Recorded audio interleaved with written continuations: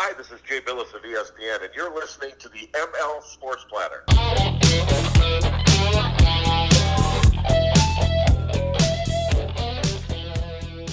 The ML Sports Platter is back with you all over the major platforms.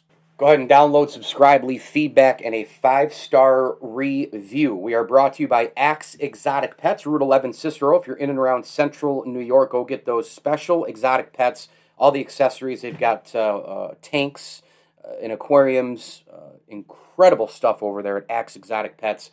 Everything you need for your exotic pet. And also, they've got snakes, they have birds, they have turtles, they've got specialty items across the board for all of your exotic pet needs over there at Axe Exotic Pets. Make sure you go stop and see Carl and the staff and visit them on Facebook for more information as well.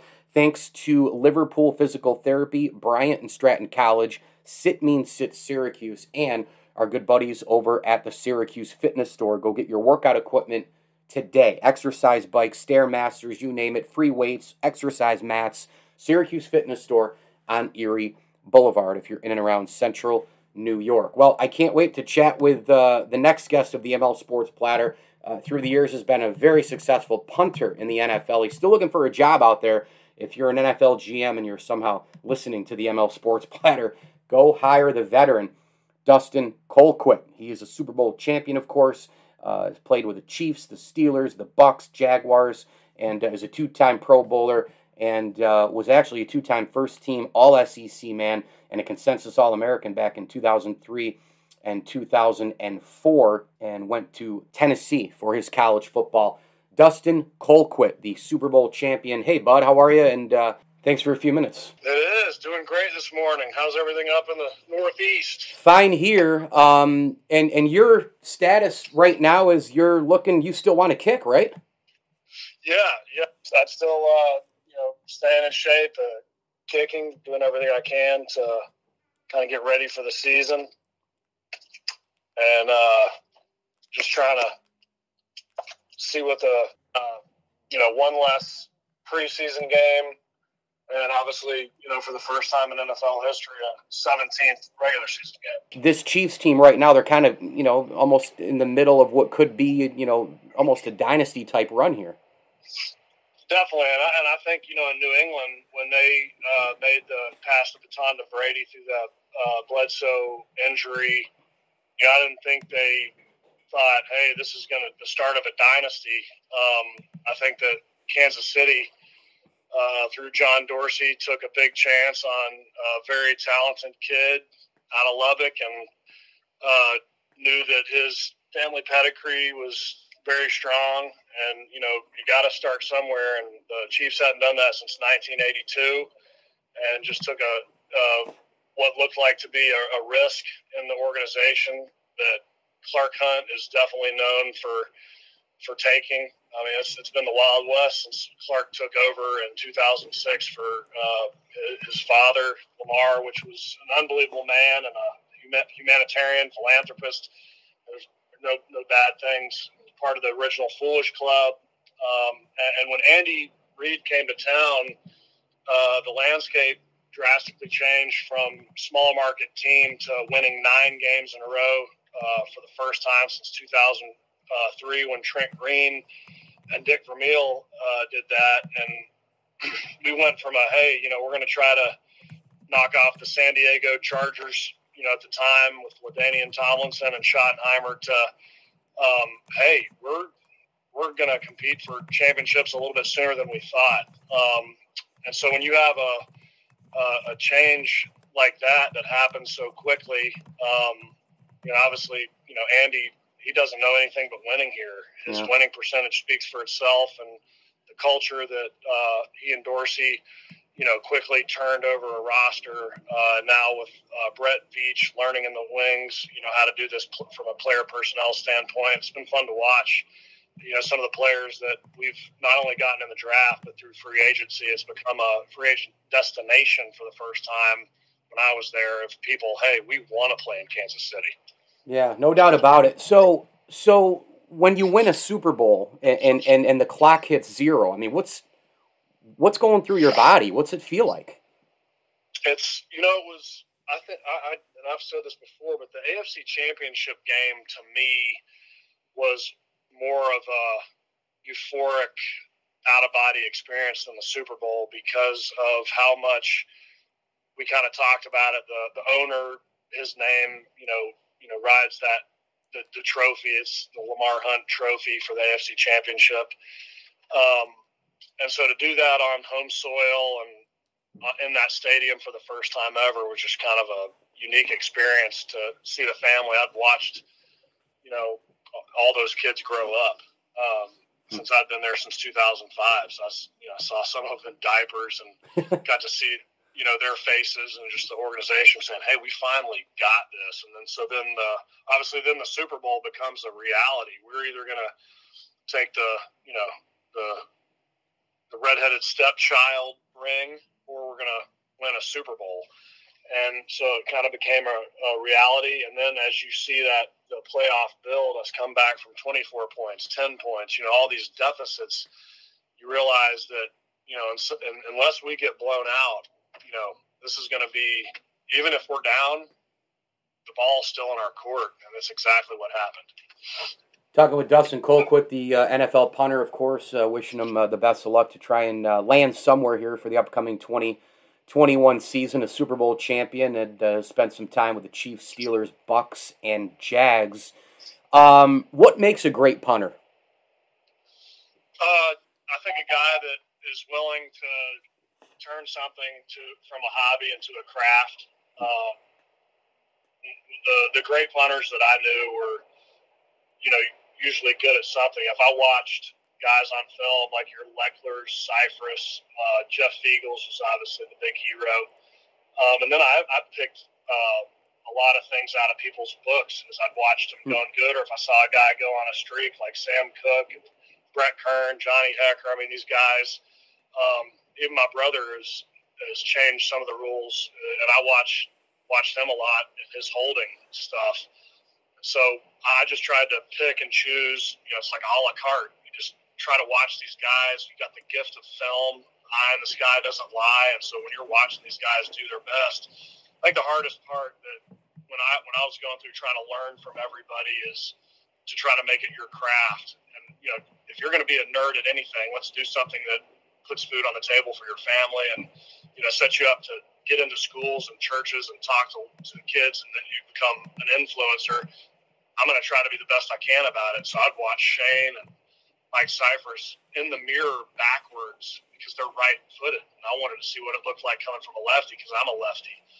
So I would watch film just like a offensive coordinator, defensive coordinator, or quality control guy, knowing that, if I scrape these guys down and can watch the best of the best at either foot, if I have to watch it backwards in a mirror, then I'm going to do that. So that's what I always try to focus on is I wanted that guy after the game, not only just to say like, hey, good game, good hitting the ball, but just like, it's so much fun pulling the tape up on Monday and watching you play. And I've heard that a lot, but I've also said that to a lot of guys because it is fun.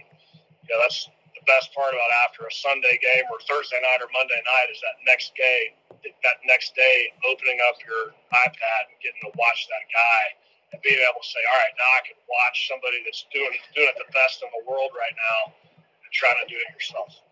I just have a couple more for you, Dustin, and you went to Tennessee, which is, SEC. It's a religion. Football is, people are just nuts about it. Constant. I mean, every day of the year, off season, in season, and you've got a stadium that's 100 and whatever thousand people, right? 20,000 people, and every Saturday is the biggest thing ever. Did it help you when you got into the NFL when you saw a crowd of 75,000? You just walk out, you're like, yeah, whatever, because the SEC, right? It's just, that's where it's at. And so it's almost like a mini pro league. You go into the NFL, and I got to believe the transition from that standpoint in terms of the atmosphere, the crowd, the pressure, I got to believe it would be a little smoother coming from the SEC. It is. So it is. And it prepares you a lot just being in Tennessee. And it was kind of 13th grade for me just because I never left home, and go to somebody like Philip Fulmer and General Nealon that, had all these maxims. I mean, one of his maxim reads out, protect our kickers,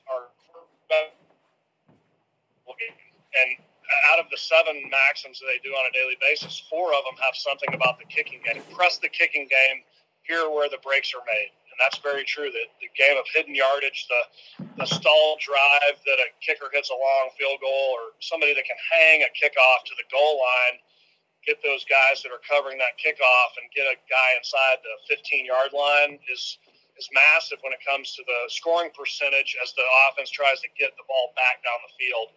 So that emphasis on that kicking game when I grew up in Tennessee was, the same. Fulmer was his practices were super high pressure. He wanted you prepared for everything. You get into a game in Tennessee, and it was 109,000 when I was there. I think we had an aging fan base. Put some chairs for a lot of those folks. So now it's 103, which I'm kidding a little bit, but you know what I mean. They liked their Tennessee football, and it was loud. You go to your Florida. Never got a chance to play in Death Valley with LSU, but go to Alabama, Georgia, South Carolina. Starkville's a tough place to play with the Bells. Arkansas, it's always bad. Typically bad weather when we played there, and so all these places just get you in that playoff mode already. So you go into Kansas City. I remember my first game ever was in the Dome in Minnesota. We had a defensive lineman. We took a timeout, a long field goal, expiring clock, and the defensive lineman's yelling at me, Colquitt, hey, Colquitt, you're going to choke. You ever played in front of this many people before? And I looked, it was a timeout. So I said, I was a rookie, but I was like, this needs to stop or my kicker's going to be distracted. So I was like, hey, Tennessee has 109,000 people. I don't know if there's 9,000 people in here for this preseason game. And so he immediately kind of looks and thinks about it and looks over at Lawrence Tynes like, hey, Lawrence, how many people play at Troy State? How many people are Troy? You ready for this kind of deal? And so I think that definitely got us ready at the SEC. And then you go to Arrowhead for the first 2 games my rookie year, and you're like, man, this is like the SEC all over again and some. And that was amazing. And then you go to the next play. You can go to St. Louis when the Rams were there, and there's certain places where it's just not up to that level for whatever reason, indoors or their record or whatever it was. But Arrowhead is so much like that. It's always a playoff atmosphere, and that's just a big. And they love the barbecue, they love the atmosphere, and Kansas City's lucky to have them. What's happened to that Tennessee program, Dustin? What happened? Where did it go wrong here? Is it a recruiting thing? For Tennessee? Yeah. Yeah. When you have turnover like that, you have a massive shift in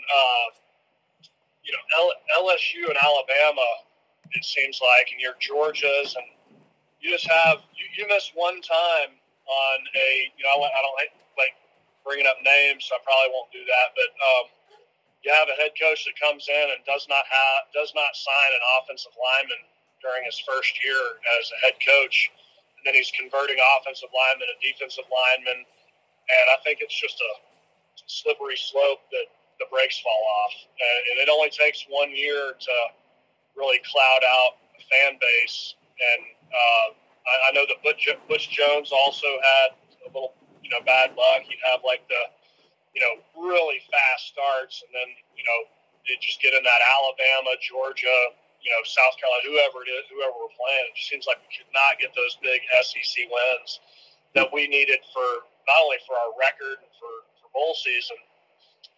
To get into SEC championship games, but also for the recruits to look around and say, hey, I don't know if the ship's going in the right direction for me to jump on.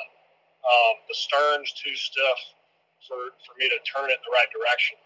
I think we have a little bit of that going on right now. I think we have good recruits. I do question the past 4 or 5 years, from an offensive coordinating position, and it's also personnel. And so when you don't have the personnel, it's hard to trust. Hey, we're going to put these kids into this situation. So I'm hopeful that we get on the right track. I know that the donors are there. We're backed. I'm part of that, and so I know that the giving certainly hasn't stopped. We just got to try to figure out how to, for lack of better words, steal some of these players that we used to get out of California and Florida. In Tennessee, we've passed over, starting with Randall Cobb. Guys that are literally in our backyard looking over a fence at Neyland Stadium and saying like, "Hey, why aren't we grabbing these guys?" We gotta have more guys like on the ground recruiting.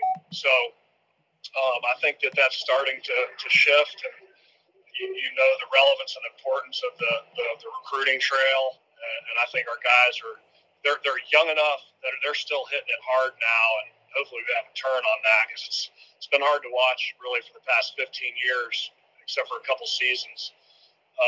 Lane had some electric energy when he came in. Got to do the game maxims before a game there against South Carolina, and he said it's going to, he came in very militaristic. All the players are in there, and all the coaches come from different doorways, right, with 1 minute to go. Right before they take the field, just in the game maxims, and he comes in and he's like, "Hey, it's going to be wet. I want you guys putting a helmet on the ball. We're going to get 3 turnovers here, and we got to be popping balls out." That's the main, that's the influence I want our defense to have on the game tonight. I couldn't believe it. We had 3 turnovers popping balls out in the first half.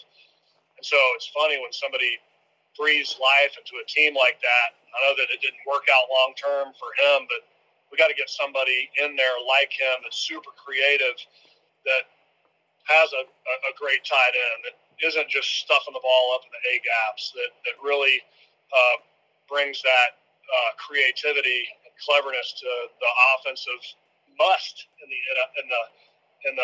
SEC now. I mean, it's a super conference. You're seeing a shift where they're kind of seeing eye to eye with the NCAA a little bit, and saying, "Hey, this is what we got." So Tennessee has got to make sure they're looking around. We've been able to do that in baseball now, which is fun to see in Omaha. It didn't work out for us, but on all levels, Tennessee sports are really elevating. We just have to get that the cash cow, back in the driver's seat, which hopefully we're making moves to do that now.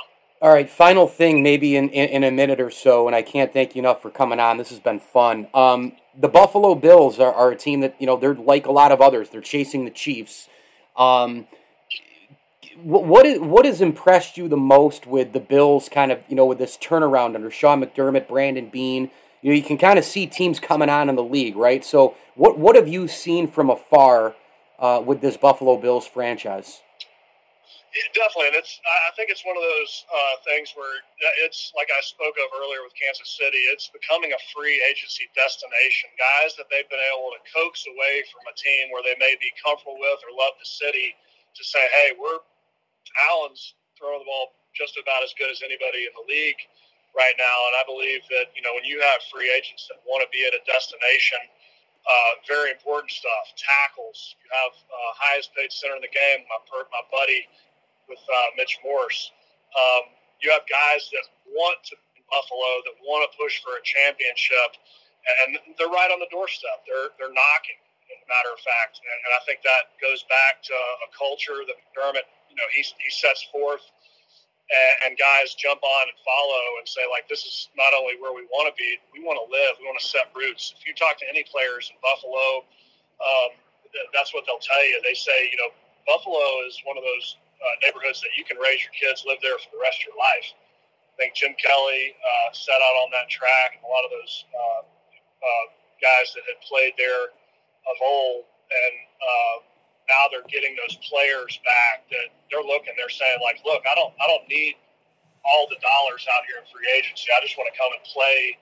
You have 5-6 guys that decide, "Hey, Buffalo is where I want to be," because they're playing great football right now. And that's been the difference for Kansas City as well. Dustin Colquitt, the longtime punter in the NFL, a Super Bowl champ with the Chiefs. Dustin, thank you so much for the time. Good luck to you. Hope you find a home, and hopefully we can do this again soon. Absolutely. Be in touch. Appreciate the time. I really hope Dustin Colquitt finds a gig in 2021. The veteran, 39 years old and a Super Bowl champ, but just really one of the great guys in football across the board. The ML Sports Platter is brought to you by our great friends over at Welch & Company Jewelers and the Allen Angus Pub. They're going to be closed through Labor Day, but make sure you follow them on Facebook and Twitter for more and more updates. Right after Labor Day, they'll be right back open, so grab the best darn Angus burger in town.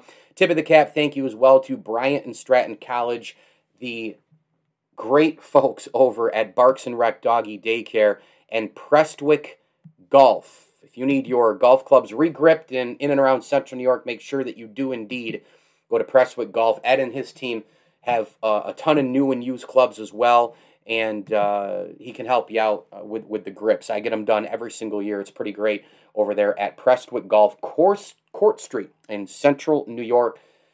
Prestwick Golf is the official golf regrip company of the ML Sports Platter. Let's bring in Marty Appel, the terrific longtime baseball author and historian, the former mailman for Mickey Mantle way back in the day, the first PR director in Yankees history, hired by George Steinbrenner, of course, and he's got all of his work at appelpr.com. That's APPELPR.com. You probably have seen him on TV during the Yankeeographies and read a lot of his great stuff, Section 420, Talking Yankees, and you can listen into a lot of his work as well with on WFAN, on with Michael K. He's everywhere. He's been everywhere. He's a true Yankee historian. And let's bring Marty in right now. Marty, thank you so much, man. Mike, so good to talk to you as always. I'm well and hope the same for you. Things are great. Appreciate you asking. And obviously some news, right, with Pinstripe Empire. It's been updated through the 2020 season on the Kindle ebook. That's pretty exciting. I was very happy about that, Mike. This was a book that first came out in 2012. And Pinstripe Empire was designed to be the whole history of the Yankees back to their very beginnings in 1903. And with a lot of work and a lot of interviews and finding long-lost anecdotes, we were able to put together what has come to be seen as the definitive history of the club. And it was updated in softcover a few years later. And now the publisher agreed to keep it in print, keep it going through the 2020 season, at least with the ebook version. So I would have preferred, a new hardcover version or something, but it's going to take a World Series victory, I think, to get them to do that.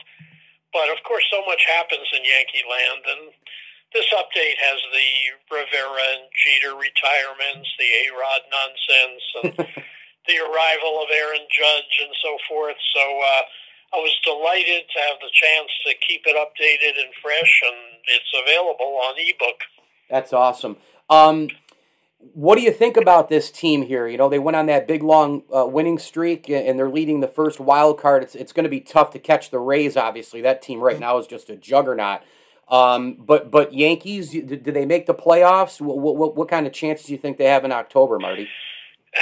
Well, I was delighted with as a fan, I was delighted with the 13-game winning streak. But then you say, well, do we want this team to peak in August, or do we want this team to peak a little later on? The first half of the season brought so much frustration, and my gosh, people on social media calling for Boone and Cashman to get fired, and this has been a topsy-turvy year, no doubt. And I still have never personally adjusted to all the strikeouts. My gosh, it's just, I hate baseball this way with so many strikeouts. So I can't predict. I mean, as easily as they won the 13 straight, they could. There was a precedent.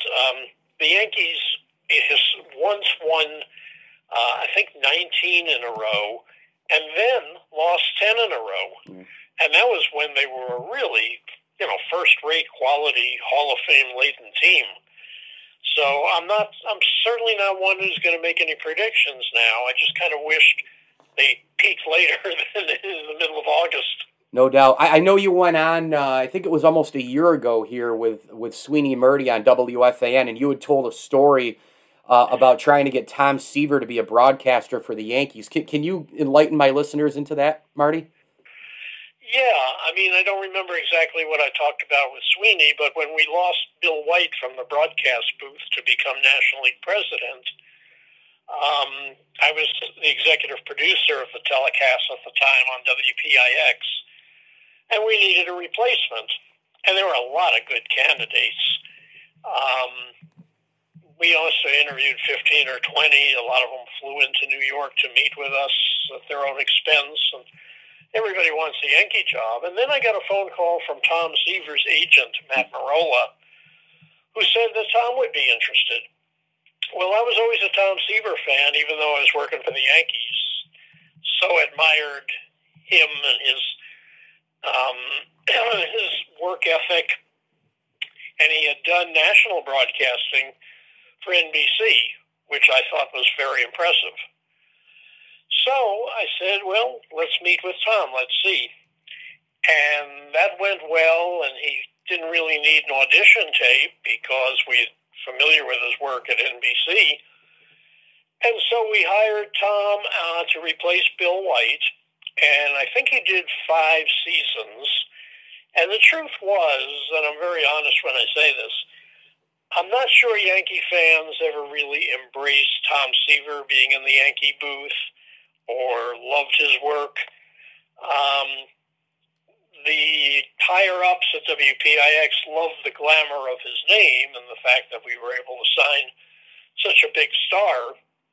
But I think Yankee fans never quite warmed up to Tom Seaver as a Yankee. So that's just my feeling retrospectively. But I liked his work, and I'm proud of that hire because it was for the right reasons. It was the quality of his broadcasting. But it's just my feeling now, all these years later, that it really didn't go over all that well with Yankee fans. The longtime baseball author and historian Marty Appel, appelpr.com. Go check it out. Grab his books, Pinstripe Empire, of course, and the awesome biographies on Thurman Munson and Casey Stengel, among others. Derek Jeter next Wednesday. I'm heading down. They're finally doing the induction for the 2020 class. Good for you. I can't wait. I'm credentialed. I'm going to try to get a ton of interviews, and it's just going to be a special day because he's my favorite player of all time. What do you remember about his career the most? You know what's a strange memory for me of his career? He was not the kind of a guy that when he went to bat, you were thinking home run. And yet, he delivered so many clutch home runs. He's in the top 10 all-time of Yankee home run hitters. He's number 3 all-time of postseason home runs. And you just look at those numbers with amazement because, as I say, when he came to bat, you weren't thinking home run. And yet he came through so often. And then there's all those great highlight reel plays like diving into the stands or the flip against Oakland in the playoffs. And he never said anything wrong. He handled himself so well for so many years with New York media. And I just have nothing but great admiration for him. You know, he's kind of like my DiMaggio, or my Mantle, He's kind of like that. Absolutely. The Yankees, of course, historically have always had the guy. Ruth, Gehrig, DiMaggio, Mantle, Mercer, Munson, Mattingly, Jeter, Judge. I mean, it's just, the lineage is spectacular. Yeah, there's no doubt about that. Marty, final question for you on Jeter. Do you think he stays in baseball for a while as an executive? We know that he's, when he commits to something, he gets after it. Can you see him in the game for a long time at that high level? I can't get in his mind. I don't know how much he's enjoying it. Somebody could come along and offer his group so much money to buy that team that it becomes irresistible for him to say, let's cash out and let's make all these billions. But as far as I know, you're right. I mean, his work ethic is such that he'll stay with it and nurture it back to contention. AppelPR.com is a website. Go check it out. Baseball author and historian Marty Appel. So great to catch up with you here again, Marty. Congrats on having Pinstripe Empire extended through 2020 on that Kindle. That is somewhere that people should go and check out the book. It's the definitive history of the New York Yankees. Marty, you've been great to me over the years, man. Hopefully when I'm in the Big Apple, I'll be able to grab a bite to eat with you and enjoy the rest of your summer. You too, and thank you as always, Mike. Big time thanks to Dustin Colquitt and Marty Appel here on the ML Sports Platter. We are brought to you by Brian Comboy of Mass Mutual, New York State, Sit Means Sit Syracuse, and Bryant and Stratton College. 2- and 4-year degrees are always starting at Bryant and Stratton College. Go visit them at bryantstratton.edu. Great time now to be a Bobcat. And a big time thanks to title sponsor Stanley Law Offices. Together, they'll work to get you the maximum award. For more, visit StanleyLawOffices.com. And don't forget, in conjunction with Stanley Law Offices is Music for the Mission. Every dollar provides a meal for the homeless in Syracuse, New York. So make sure that you go to Music for the Mission and the Facebook page and all the websites and social. Donate just a few bucks and it will go a ton. It will go a long way for those who need our help. Hit me on Twitter at Mike L Sports. As I always tell you, enjoy the games.